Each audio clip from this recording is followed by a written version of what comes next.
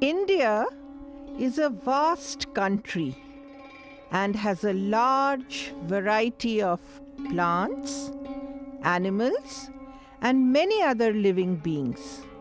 In other words, India is rich in biodiversity. There are hundreds of species of mammals and reptiles, thousands of species of birds, plants, and insects in India.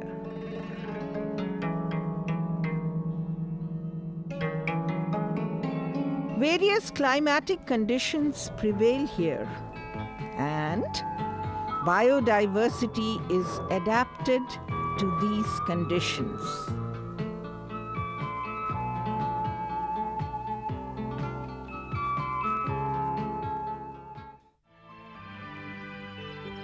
In the northeast, bamboos are found in abundance.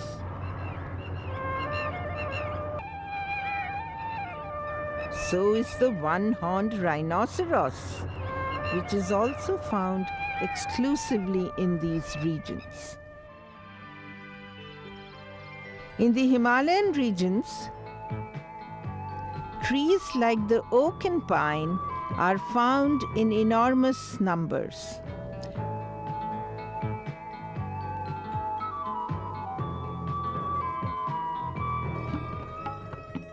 Animals like snow leopard, Himalayan wolf,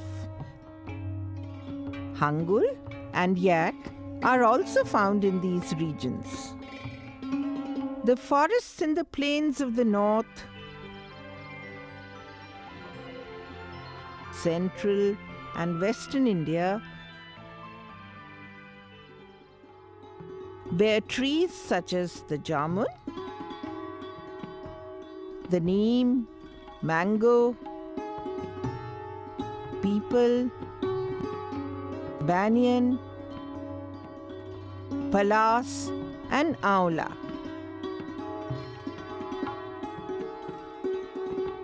In these regions, animals such as the sambar, cheetal, elephant, barking deer, tiger, nilgai are seen peacefully grazing.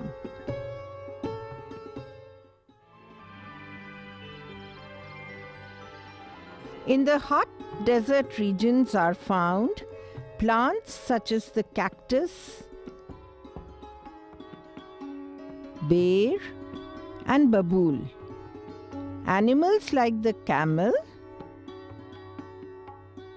the nilgai, black buck, tiger, chinkara, snakes, and rats have made their abodes in the desert.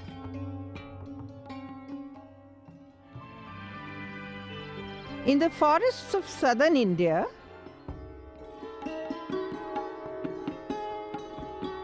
trees of jackfruit, coconut, rubber, teak, tamarind, and various orchid species exist.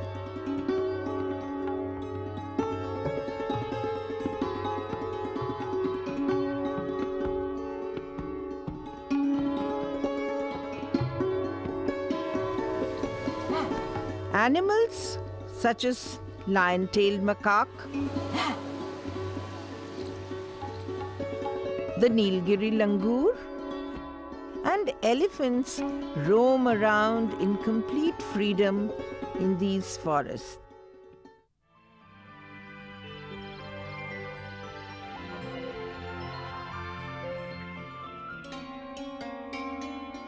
There are many life forms that live underwater.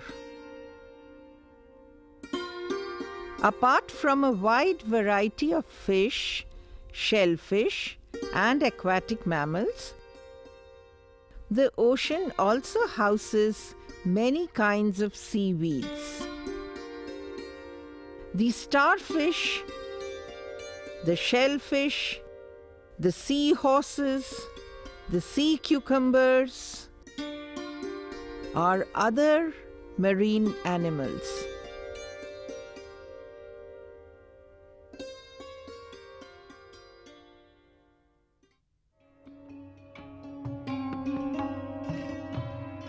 All over India, various kinds of birds fly about.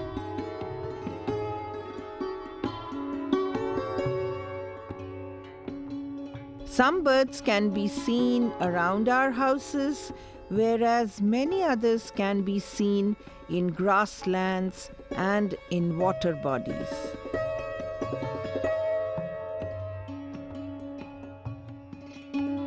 Crows and sparrows can be seen around our houses, while quails, partridges, and munias are adapted to grasslands. Gulls are found on the seashores. Egrets and sandpipers are freshwater birds. Ducks swim in water. Storks, cranes, spoonbills are found in water or in the marshy areas. India has a wide variety of reptiles too.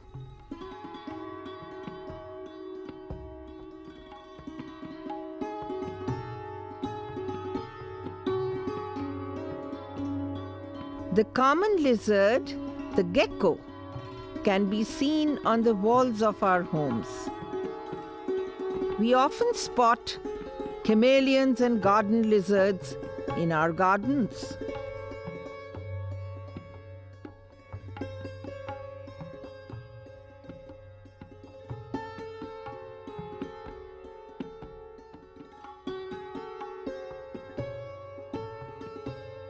Snakes, such as the king cobra and the famous olive ridley turtles, are also Indian species. Various species of amphibians are found in India. Recently, the tree frog with its enormous webbed feet have been spotted in the eastern Himalayan region. Insects constitute a large animal group which have invaded not only the land but water as well. And they have also invaded the air.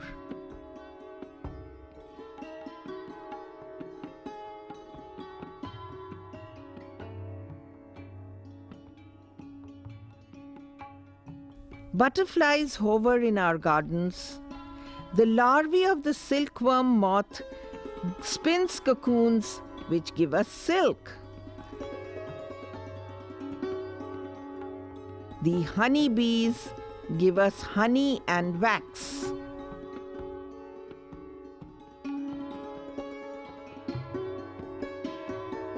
We know that the biodiversity is extremely important for us.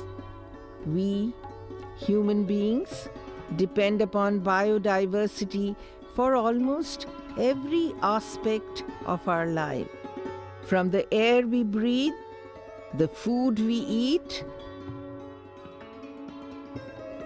and other basic needs like housing, medicine, these are also taken care of by many plants and animals. In simple words, our biodiversity enriches our lives both culturally and spiritually.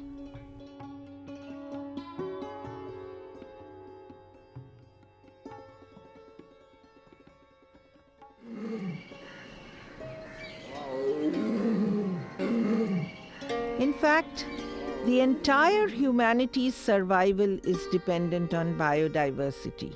And still, the survival of Earth's biodiversity is in grave danger today. Many species of plants and animals are going extinct. Though extinction of species is a natural phenomenon in the sense that species have been going extinct ever since life began. But what is worrying is the rate at which species are currently dying out. Do you know who is responsible for this high rate of biodiversity loss? Well, it's we human beings. With the increase in human population, more and more forests are being cleared to grow crops, to build houses and factories. This has resulted in a loss of plant diversity.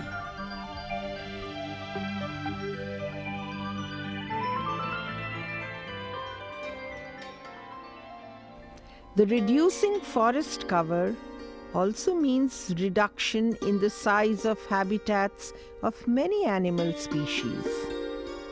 As a consequence of loss of habitat, animals such as the tiger, the rhinoceros, the elephant today stand endangered. Animals such as tiger, elephants, rhinoceros are hunted for their skin and for their teeth. And the musk deer population has dwindled too, as it is hunted for musk.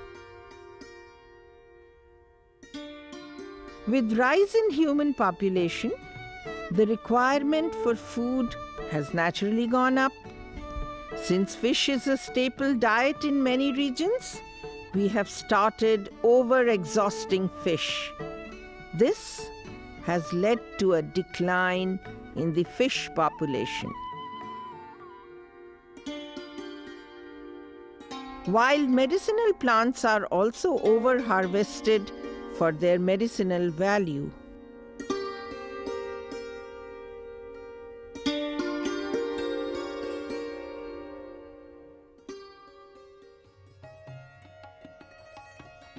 The high-quality, high-yield, hybrid varieties of food crops raised in our agricultural research institutes have largely solved the food problem. However, hybridization, if indiscriminately carried out too far, may pose the problem of losing wild varieties. This is a cause for worry, since world's agricultural systems depend on the assimilation of wild genes to stay one step ahead of the threat posed by pests and diseases. Another cause for biodiversity loss is increasing pollution. The contamination of fresh water, seawater, and soil can lead to the disappearance of many plant and animal species.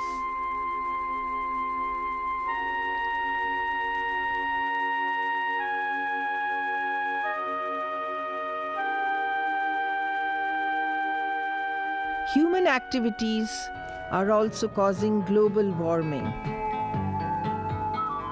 Global warming has resulted in rising sea levels, loss of glacier ice, and extreme weather patterns. It is feared that these changes are happening at such a fast rate that soon it would be difficult for many species to adapt to these conditions.